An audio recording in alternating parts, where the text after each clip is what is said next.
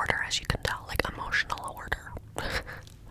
Okay, so the drawer underneath that has my complexion products. So on the left we have my foundations, my skin tints, my skin creams, tinted moisturizers, anything in that sort of realm.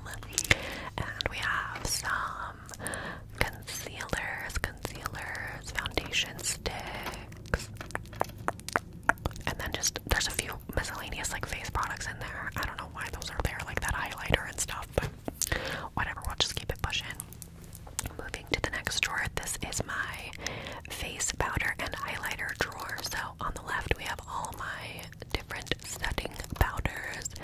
I don't really use them that much, but mostly I come in this drawer for the highlighters, which takes up like a good 3/4. So we've got powder highlighters on the left, liquid and cream highlighters, and then stick highlighters on the bottom. So yeah, that is my powder highlighter drawer. And then underneath that, this is the one that is probably the most overflowing.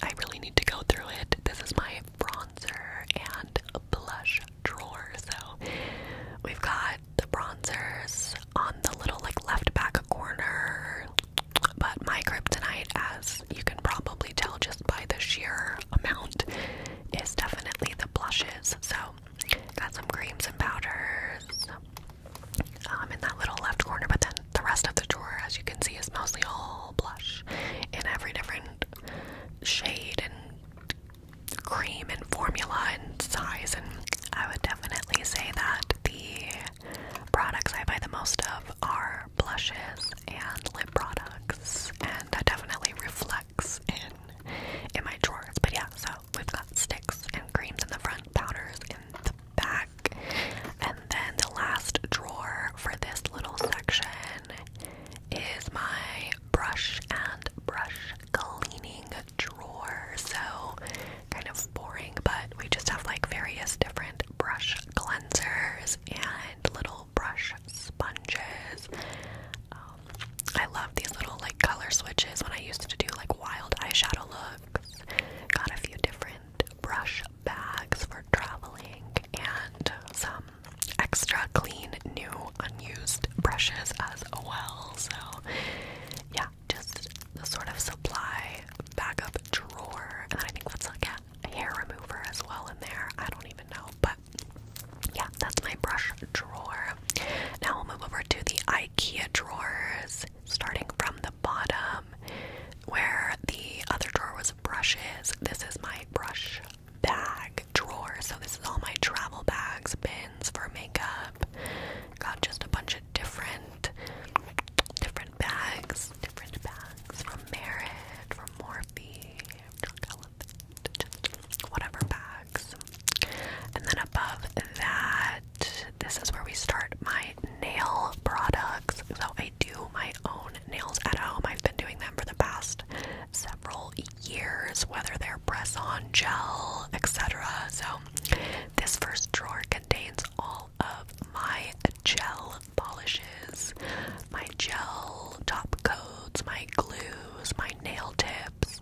When I want to do like hardcore, really nice, clacky nails, this is the gel drawer. And then the drawer on top of that is my second nail drawer, and this just has like my regular schmegular nail polishes, nail stickers, any like random press-ons that I may have at the time. So anything that isn't gel or polygel or acrylic, more of the low-key stuff that goes in here, So yeah, just a bunch of different nail products. We've got nail tips, shake,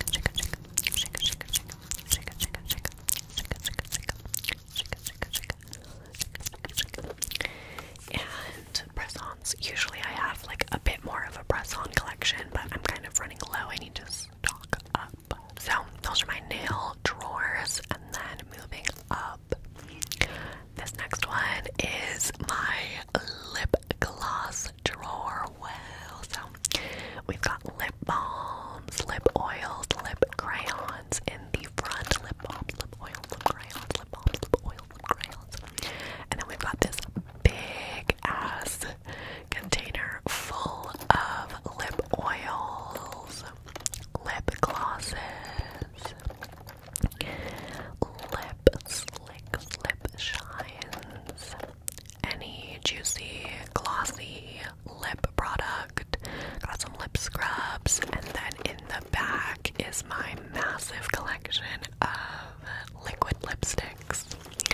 So if y'all remember back in like 2017 when liquid lipsticks were like all the trend and all the rage, I still have so many of mine back there. So that is my first lippy drawer, and then the next drawer on top has the rest of my lip products.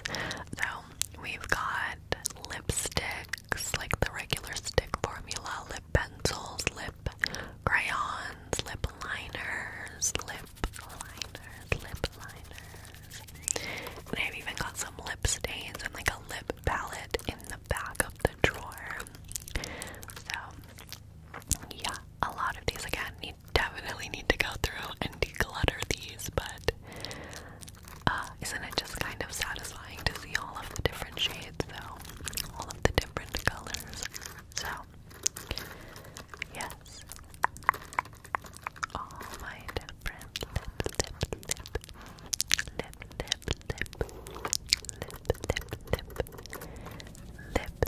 lip products. Those are all my different lip products. Okay, moving on to the next drawer. This one doesn't have too much in it.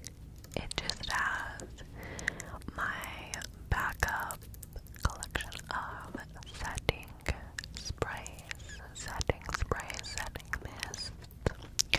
We've got Milani, Morphe, Pixie, etc. And then there's also like an eyeshadow palette, just random. And then above that, we move into my other eye drawer. This one has just a bunch of different little containers. So we've got colored eyeliners, black and brown eyeliners. And then we've also got a few different mascaras. And then behind that is my brow products, brow serum, brow gel, brow pencils, brow soaps.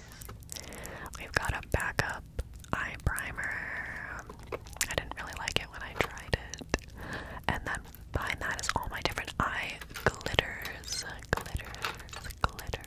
like cream shadows, powders. Okay.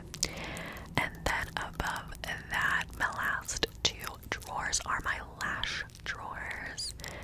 So in the first one, we've got my lash clusters, lash serum, lash glue, lash oil, etc., etc., etc.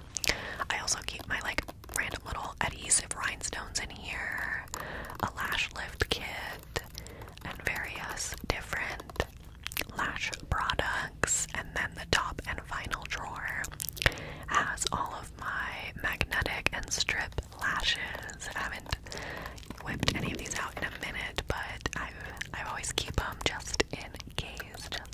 So yeah, we got some from Doe, some from Morphe, some from Velour Lash, some from Ardell.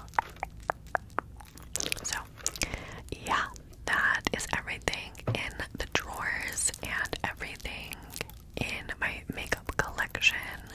On top of these drawers, we just have my vinyls. If you want another vinyl collection video,